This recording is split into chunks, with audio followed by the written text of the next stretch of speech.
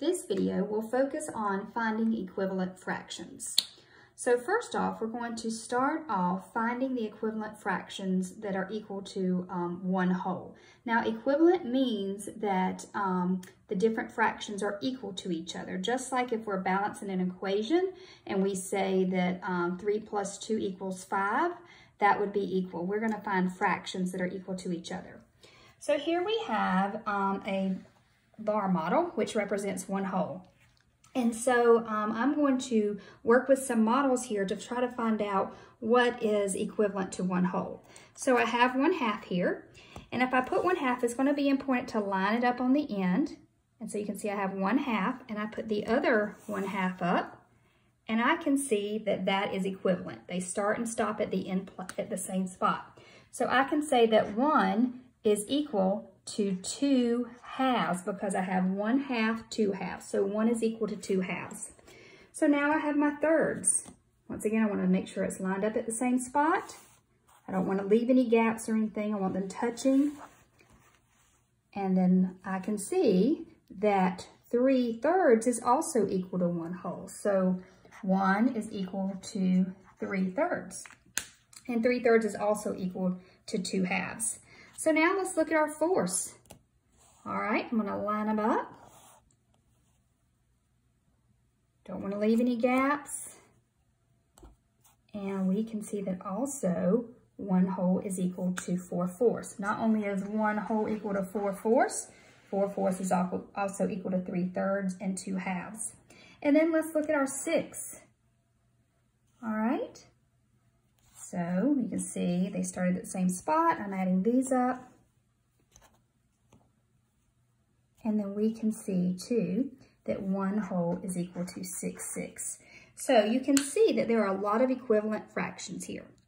All right, so let's move on over and let's look at what we can find that is equivalent to 1/2.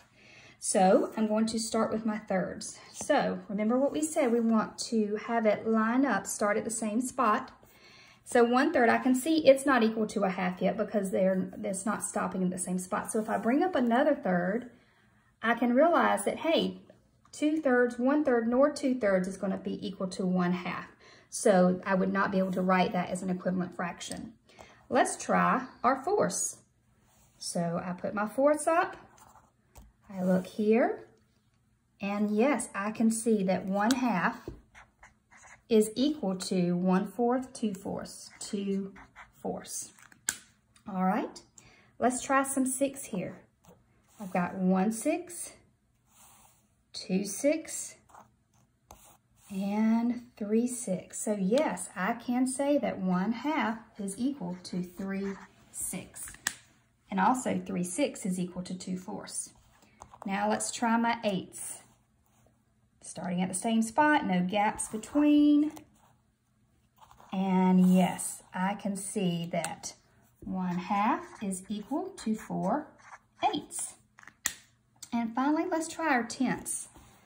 Let's see, 1/10, 2/10, 3/10, 4/10, and 5/10. So yes, 1/2 is equal to 5/10. So the only thing that wasn't equal to 1/2 were my thirds, okay?